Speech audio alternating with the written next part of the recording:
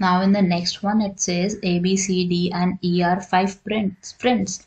They prepared some numbered cards from 11 to 60. 11 से 60 तक कितने हो गए हमारे पास numbers?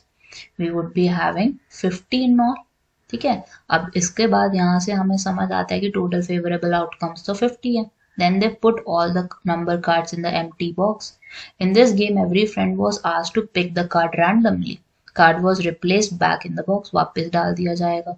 A part में they are saying what is the probability of getting an odd number. Odd number आने के क्या chances हैं? अब देखो 11 से start हो रहा है 60 पे 50 नंबर है तो odd कितने हुए इसमें से 50 में से 25 तो odd होंगे और 25 even होंगे. So this would be nothing but 25 over 50 which is 1 by.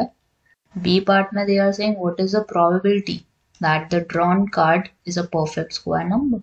अब perfect square number कौन से होंगे अगर मैं लिखूं तो starting from 16, 25 भी perfect square है, 36 भी perfect square है, 49 भी perfect square है. So this is nothing but 4 by 50. C part में they are saying total number of cards that are divisible by 5.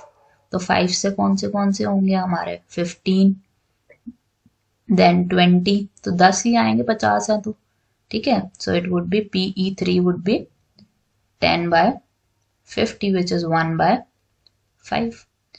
Fourth situation says कि प्राइम नंबर है less than 20. Less than 20 से पहले वाले हमें प्राइम नंबर देखना मतलब 11 से लेकर 20 तक. 11 is a prime number, 13 is a prime number, नहीं है 15 नहीं है, 16 नहीं है, 17 is a prime number, then we have 19. तो कितने नंबर्स हैं हमारे प्राइम? 4. 4 over 50 और 4 over 50 रिड्यूस होके क्या हो जाएगा 2 by 25.